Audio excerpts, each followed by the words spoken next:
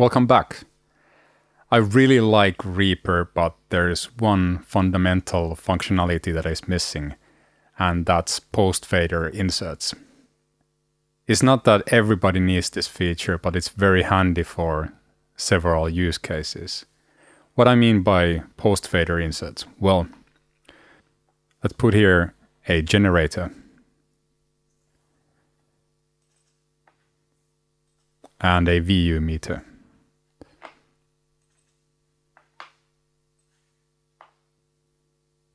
Let's say this plugin would be something that you would like to use post-fader. For example, harmonic distortion, compression, Fiedler audio, Dolby Atmos beam, or Air Windows console plugin. Now you cannot do that. If you move the fader, the VU meter doesn't move. The only way to do this is to have the plugin on another channel that is routed post-fader.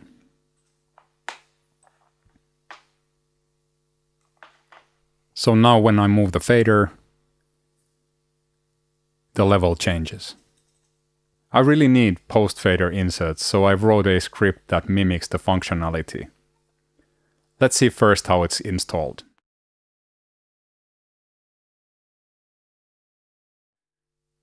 First you need to install Reapack. Now you want to install this anyway because it offers a lot of extra functionality to Reaper. I'll leave the link in the description.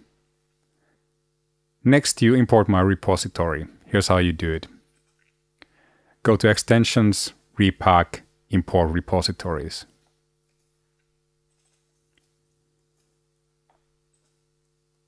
Copy-paste this URL here. I'll leave the URL in the description. Press OK. Next, go to Reapack, Browse Packages. Search for post-fader. There are 3 effects and 1 script. Install them all. Right-click, Install, Update Selection, press OK. And press OK. Now it's installed. I will now show you how this system works. If you want to check specific use cases like Fiedler audio, Dolby Atmos beam, I'll make a separate video about it. This post-fader system consists of 1 script and 3 plugins. First, let's enable the script. Go to Actions, Show Action List, search for post-fader, and run the script. Next, insert post-fader start and post-fader end to your channel strip. Put the plugins you want post-fader between these plugins. Now, as you can see, when I move the fader, the VU meter moves like it would be post-fader. This is of course a magic trick. The VU meter is not actually post-fader, but it just mimics post-fader action. The post-fader start plugin multiplies the signal gain by the volume value, and the post-fader end plugin counters that. You can also use volume and trim volume automation.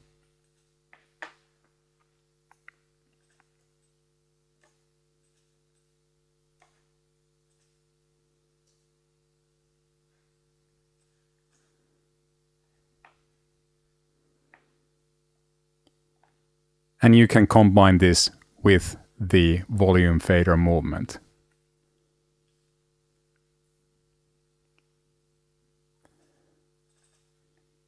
Notice that there is maximum 100 millisecond delay between the volume changes and the post-fader volume change. This is a compromise between latency and performance. If you need lower latency, you can experiment with the script. Go to Actions, Show Action List, find the script, press Edit Action.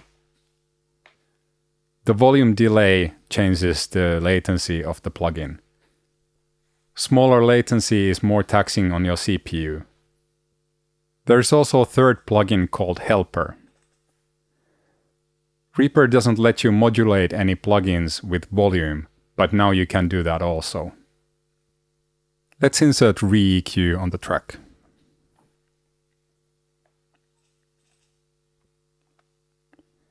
Let's modulate this parameter.